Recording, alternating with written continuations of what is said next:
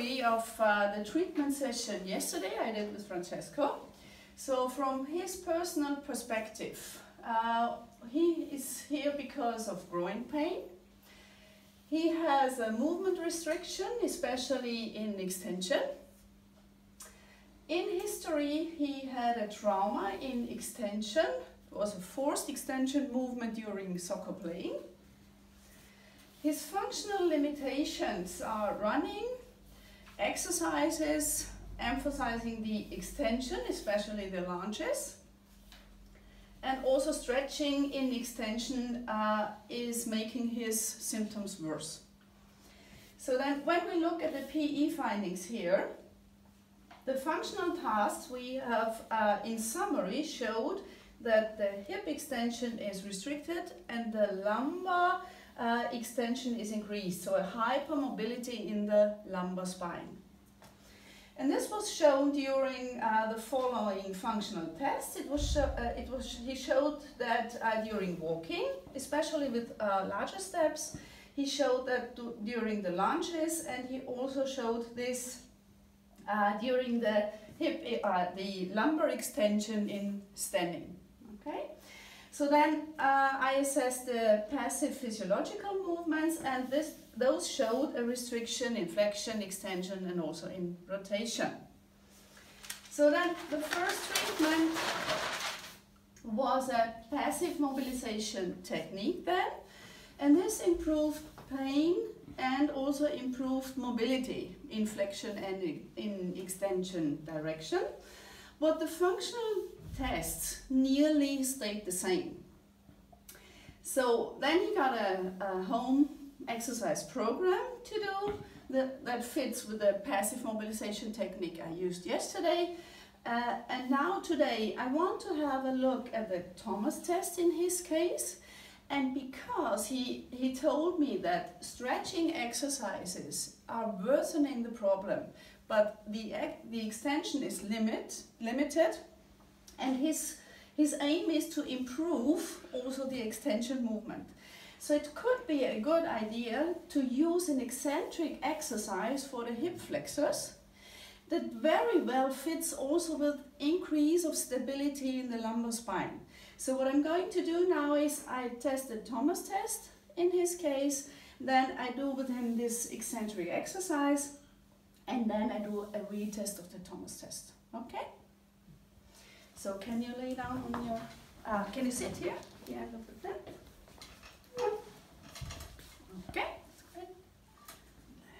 Back, can you pull up the shirt? Okay, so the most important thing yesterday we talked about during the Thomas test was the starting position of the pelvis and the stabilization of the pelvis during the test. So I start in lumbar spine flattened position, then I fix his pelvis over there and then relax. I lower his thigh. And now I feel already that his pelvis wants to move. Do you see it? So now it starts to move.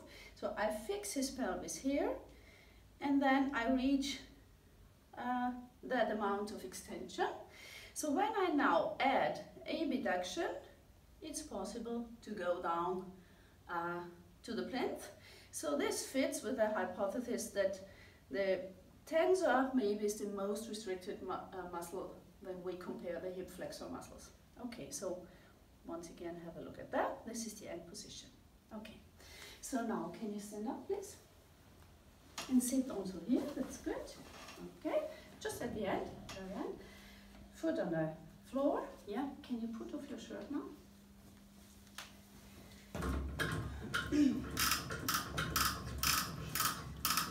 And now I would need help. Could you come and fix his feet on the floor like that? Okay. Okay. Okay. So now what I want you to do is, you should flatten your lumbar spine a little bit, go into a little bit of flexion. Put your arms like this. Okay. And now you should keep the starting position in the lumbar spine, and then you should move backward as far as possible without losing the position in your lumbar spine, and then you come back again. Okay? so I will guide you a little bit here. Okay, so now start to lean backward. Yes, good, good, good, good, good, good, good. Very good, very good. And come up again. Okay, so eccentric hip flexor activity with stability of the lumbar spine. Okay, one more time. Keep it. Very good, very good. Move here, not that much here. Yeah, and come back again. Okay? Feel good? Okay. And it doesn't need that much flexion. Yeah, stay there. And now, move your pelvis. Move. Yeah, okay. And come back again. Okay, one more time. Stop. Blah, blah, blah, blah, blah. There's too much here. It should only be here. And come back again. Yeah, that's good. Yeah. Okay. So you see, there's a lot of activity here. Also. Okay. Okay. And stop. Okay. So now I want to do, thank you, a quick reassessment of the Thomas test. Can you come closer to me again? And let's see if there is a change. Okay.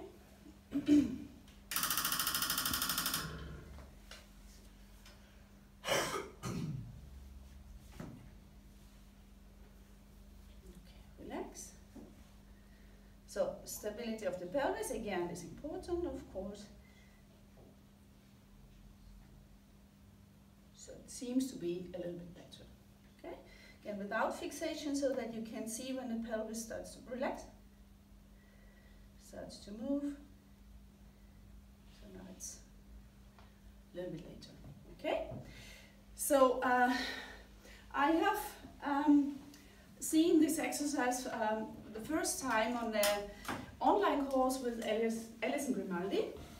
And this exercise is not really researched in depth.